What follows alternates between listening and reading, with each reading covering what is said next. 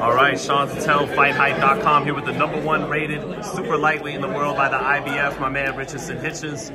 Richardson, man, I was getting some Brian Castano vibes up there from Lemos. You think that's a similar kind of Argentinian fighter heading in? I mean, I don't know, man. I don't know. I got to get in there on Saturday and see. When me and him box off and we start boxing, I don't know what to expect, what he's coming with, everything. I just got to get in there Saturday. What do you make of like the style contrast? Like a lot of people feel you're great at long range. His game is up close. What do you make of the style contrast in this fight? It's all about who can execute their game plan better.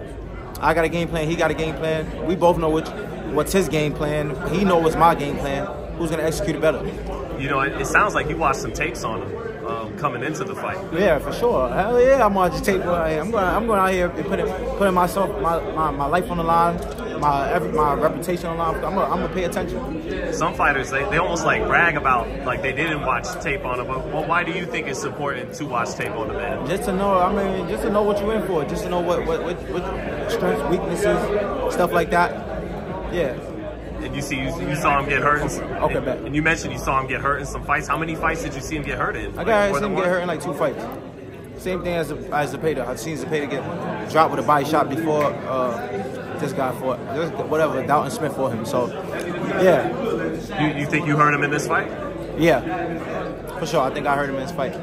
Now, you know, stylistically, man, do you feel like you're starting to turn into a boxer-puncher, or are you just more of a pure boxer right now? I'm anything I need to be on that night for victory. I feel like I can be a volume puncher. I can be a precise. I'm gonna do whatever it takes to get the W. Whatever it takes. Would you think of him, you know, folding his arms, trying to have a little smirk at the face-off? Do you like that kind of energy from a guy coming? We'll see. I mean, that's his smirk. If he feel like he knows something that I don't, hey, then that's good for him. I don't need a smirk. I don't need to do none of that. I'll just come in here and do what I do and fight. I proved myself already with only 17 fights. I'm still green, still climbing the ring, still getting to that level. I don't need 20-something fights, 30-something fights to be headlining my own show. All it took was 15 fights, and I was already with the big boys. So that shows you my skill set right there. Now, I know you know your boxing, not like outside of just yourself. Like you know the history of the game and everything. Is he built like that? Is he built like a Maidana, Matisse, Jorge Castro? You know, all these tough Argentinians. You think that's what that's the type of fighter you're going up against, or he's not quite that? I don't know. I mean, he seems like a real strong, rugged, you know, like come forward, aggressive, throws his punches, aggressive with everything on it. That's what it seems like. And what do you think? A lot of people making about the Matias stuff, like. You get people understanding, of course, he wants to rehydrate and be as strong as possible for a killer like Matias. But then other people, well, what do you mean? You know, 10 pounds or not, that's a shot at the world title. You got guys like Devin Haney saying, oh, when have we ever heard of that? Devin Haney's coming in at 165 a fight. Coming at 165. Devin Haney would never go in the ring with, I don't believe Devin, I mean, I don't know. I don't believe he'll go in the ring with no fucking Matias at one, like with that rehydration, you know, effect. Because the guy's getting to 165. I'm not even getting to 165, and I'm complaining. The guy, if Devin Haney was so, oh, when have we ever heard of that? Or if you want to fight, he would fight Tank at 140. I mean, he would fight Tank with a rehydration clause to make the fight happen, because that's his biggest money fight. That's the legacy fight, and Tank don't want to go up to 140 and fight and let Devin go up to 65. So why you don't take that a catchweight, since you feel like we never heard of that? And then the guy keeps saying, oh,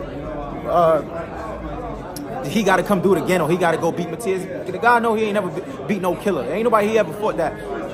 Nobody was not trying to fight. I already said what I had to say on that situation. I just wanted to address that situation here on Fight Hype, just to let the people know the guy I love so much is man. It's just, man, it is what it is. The guy's just a fraud, and I just got to focus on Saturday, focus on my fight. Like I said, it's a tough fight.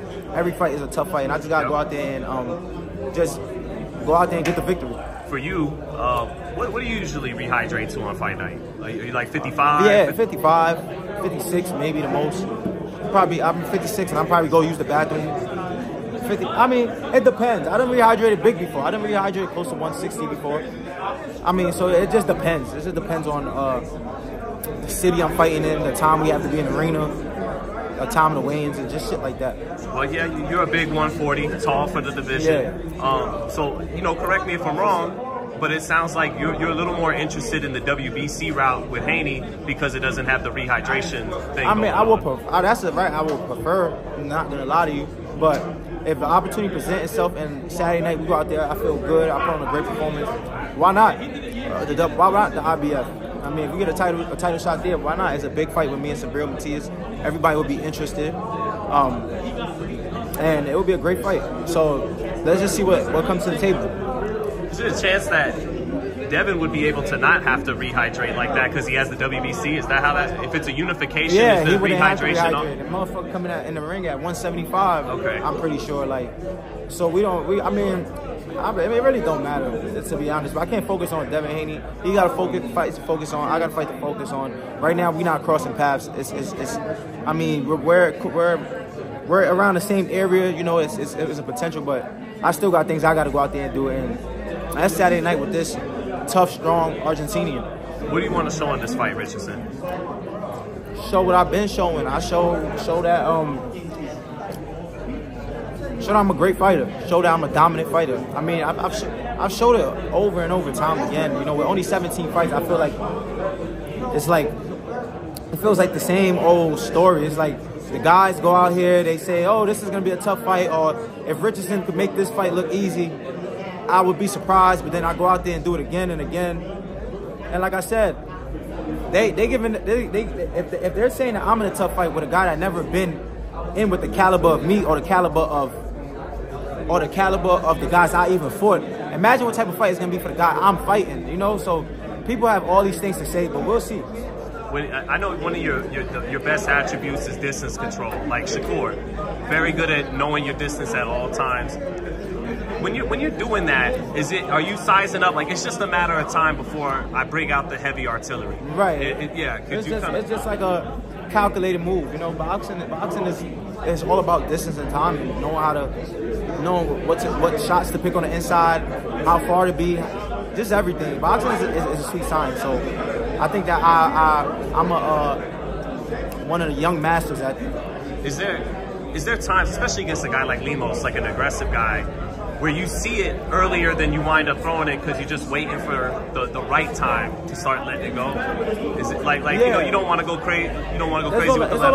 It's all about his reaction and shit like that. How he reacts, how jittery and how on point he is. I can feel it. I can feel that. I can feel when he's. I'm gonna feel it. It's all about senses. My senses is gonna be able to tell everything. So, yeah. Hey, Richardson, thank you for your time, man. We'll be watching Saturday. Appreciate you, man. Thank you. I appreciate you.